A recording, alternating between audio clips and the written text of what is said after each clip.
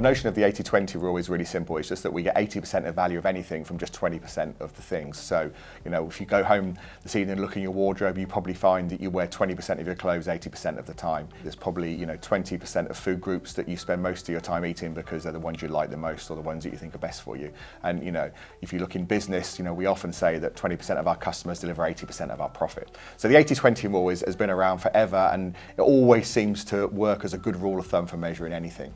So in terms of overwhelm, how do we use it? Well, the hack here is to look at all those things you have to do and just say to yourself, if I just did 20% of these things, what would they be that would make the biggest difference to me achieving the things I want to achieve? And you'll find, you know, just focusing on those 20% of things, or you might want to reword that into, if I just could only do 3 things on my list, what 3 things will give me the biggest value or the biggest progress towards the things I'm trying to achieve?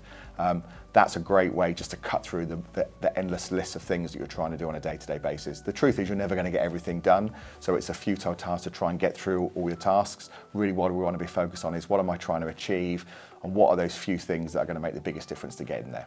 So mindset hack for today, 80-20 rule, just focus on those 20% of the things that are really going to help you move towards where you're trying to get to.